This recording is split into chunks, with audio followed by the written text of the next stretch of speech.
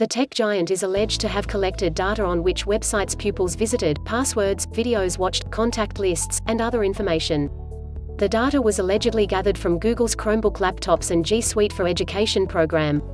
Google disputes the claim, with a spokesman calling it factually wrong.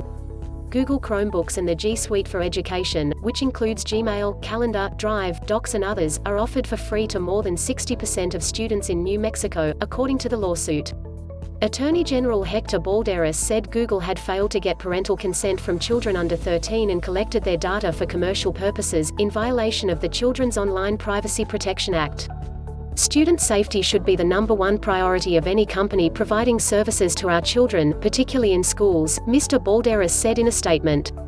Tracking student data without parental consent is not only illegal, it is dangerous.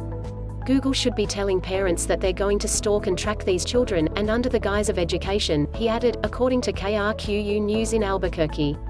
The lawsuit says that more than 80 meters teachers and students in the U.S. use Google's education platform and tools.